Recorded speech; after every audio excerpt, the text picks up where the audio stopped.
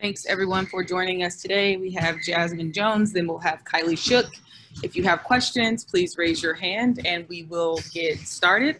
Let's kick things off with Jeff Magliochetti. Hi, Jazmine. Thank you for joining us today. It seems like we've only just begun, but there's shockingly only 2 weeks left in this season. So what are you guys looking to accomplish as a team as we go into these fateful final 2 weeks? Every single day and be better than we was yesterday. Thank you. Rafiq Lewison. Hey, Jazmine. I understand you got like literally 6 or 7 games left before the end of what was a short regular season. Like, why don't you explain what's it like playing inside the bubble of a 22-game season?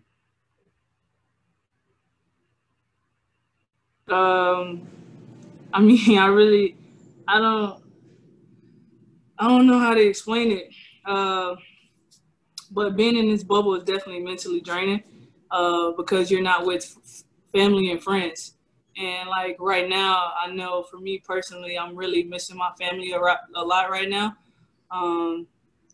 Just not being able to go out and have a good time and not think about basketball because that's all that's here in this bubble is just basketball, practice, and games. So it's definitely mentally draining. Ben Rosoff. Hey, Jazmine. I saw that you were wearing a mask in the first quarter of the game the other day. Can you just tell us what that was about? Are you injured in any way, or was that some kind of tribute, or what's up? I keep getting hit in my face. And so the 2 games before the first Connecticut game, I got hit in my nose. In the Connecticut game, when they called a foul on me, when it should have been an offensive foul, I got hit in my nose pretty hard. The game after that, I got hit in my nose pretty hard. In practice, I've been getting hit in my nose pretty hard. So, yeah, I'm wearing the mask for protection. Are there any additional questions for Jazz? I don't see hands raised here. If you could please raise your hands, that would be great. Jeff Magliochetti. Hi, Jazmine. Thanks for joining us again. This has been an interesting week in the bubble, to say the least. So the question is, once we get out of the bubble, hopefully next season, how can the WNBA and the Liberty as a team continue to spread the message of social justice and societal change? Well, hopefully, if we're out of this bubble, we could do a lot more. We can't do a lot. We can do a lot, but we can't physically do a lot when we're in the bubble. Like, if we're not in this bubble, we can go out, we can protest and things of that nature. So just hope and pray that we're not in the same position next year. Thank you. Carolyn Peck. Hey, Jazmine, through everything that has gone on, and you talk about the mental drain this is on you guys, but can you feel and see the improvement that's come along? You demonstrated it in the Chicago game. You gave the Aces a handful. And if so, where are the main areas you see the improvement? We're trying to put together all 4 quarters. I think we're doing a better job of that. We're playing hard every single night. We're leaving it all out on the court. We just have to get better with taking care of the ball and not giving up offensive rebounds. So. Thank you. Ben Rosoff. Yeah, Jazz, I have a question from Jackie Powell, who couldn't make it today. Just in that game against Chicago, that win that you guys had, Kylee had a tough start against Ruthie Hebert and Cheyenne Parker in the post, and Coach told us that you got to her and told her some stuff to get her juiced up. Just can you tell us about generally what kind of you said to her and what you saw change from that point on? So, well, what I said to Kylee is between me and Kylee, but I know how to get to Kylee, and I know how to make her play harder, and I know what Kylee can bring to the table. Like, I will go to war with Kylee any day of the week, and I know how to get her going, and I just have to say a couple words to her, and I got her going, and she can do the same to me. Like, she can do the same to me. We have that mutual respect for each other because we've known each other for 5 years now. So, and we've been playing with each other for 5 years now. So we just have that mutual respect with one another. Last question, Rafiq Lewison. Hey, so the team is literally like 3.5 games out of the last playoff spot. Literally just 7 games to play. Like, what is the team doing in order to like have a much better performance? Especially since you give up only 80 points in your loss against the Las Vegas Aces. Like I said, we're just trying to get better every single day and watching film, and just trying to improve on our mistakes that we made in the game before. Thanks, Jazz. Next, we're going to have Kylee Shook. And if you have questions for Kylee, we will start with Jeff Magliochetti.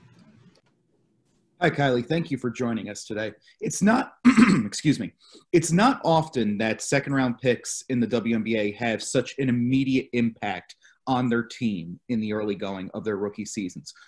How have you been able to make a difference on this team, and where are you looking to improve most over these final 2 weeks of the season? I would say I just would like to bring my defense. I'm getting better at that. Playing at the pro level is definitely different than college, but spreading the floor,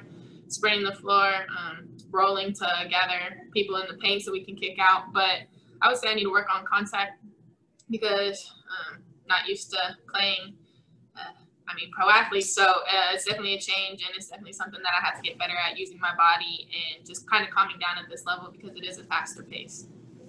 Thank you. Ben Rosoff.